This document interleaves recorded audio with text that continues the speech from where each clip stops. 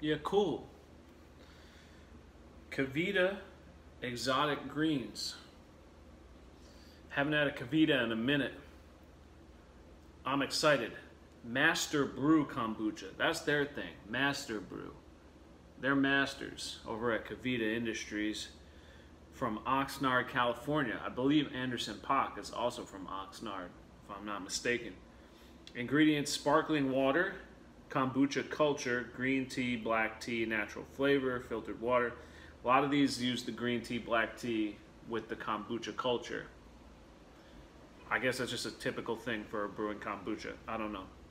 Yum berry flavor. We've seen that in Kevita before. Is that some kind of proprietary thing? Certified organic ingredient. Yum berry.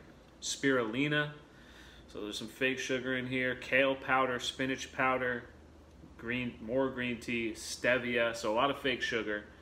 I'm not trying to say it's bad for you or whatever. Oh, and I got a new plant today. I found this planter on the ground. Somebody was throwing this thing out. It was all messed up, and I cleaned it off. It was in real bad shape. And I got a coleus plant from the grocery store. So I'm excited to add this one to my collection. I think I now have 6 plants.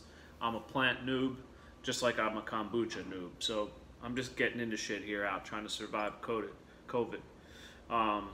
35 cal, and what do we got? 8 grams of sugar. So, I mean, that's because you got stevia, so you don't really need real sugar.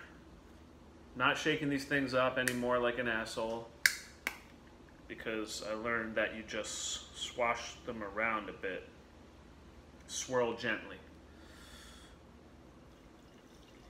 Relatively clear, kind of that ginger ale type of feel. Smells really good from here. Haven't had a lot of kevitas that have really blown me away. I apologize if you can hear the rain outside. It's pretty loud.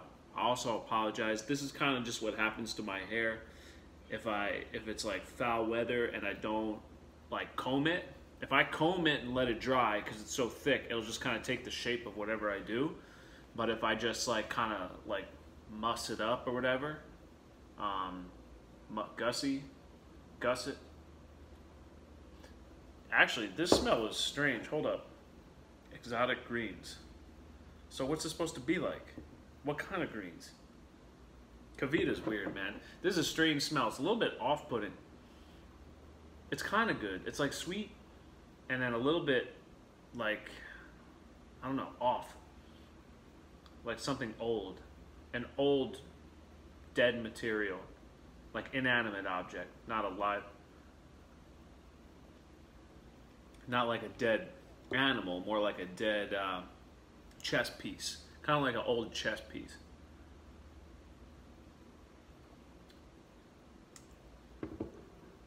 Shout out Jeremy Silman. I have a couple of his books. It's not bad. It's mild, super mild, no kombucha flavor whatsoever for my palate. Definitely fruity. I don't get any greens. They do weird shit in the lab over at Kevita Industries. Same thing with Brew Doctor. I feel like they just do like musical chairs with the names.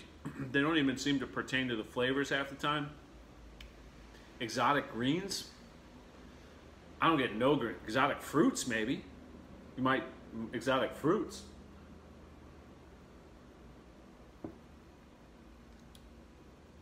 Like the kale.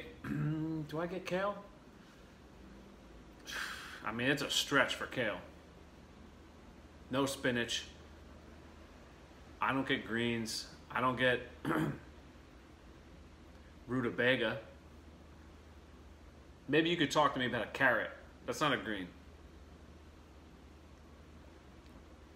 But if it said like fucked up carrots, exotic carrots, that okay, I could get that. There's a correlation there for sure. Exotic fruits, I'm in. Entirely green label, exotic greens. It's just a bit of a mind fuck. But that's no reason to say that I dislike this. This is fine. This is good.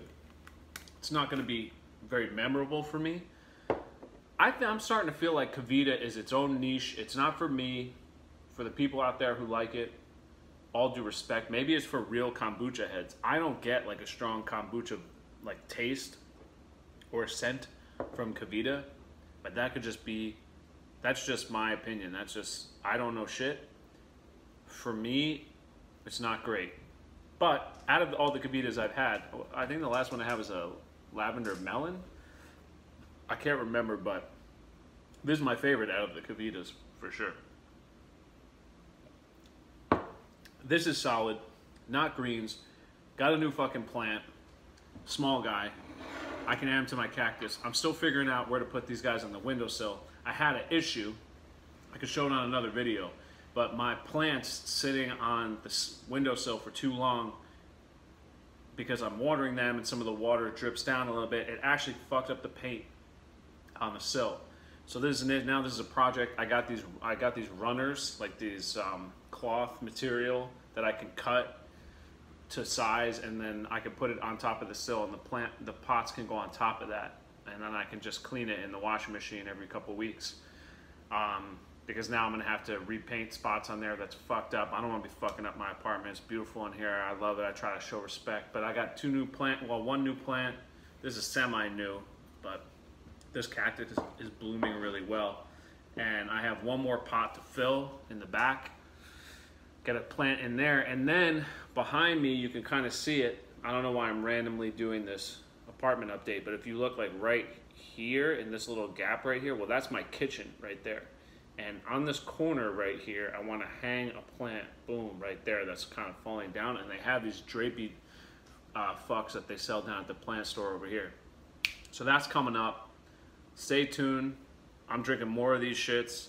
Every fucking day I'm drinking these joints, you know what I'm saying? I like them. They taste good. Yeah, they're not all home runs, but like, what are we gonna do here? I'm not giving everybody an A+. This isn't middle school art. I gotta have some standards here. Kevita's not for me. This flavor is good. Hell yeah.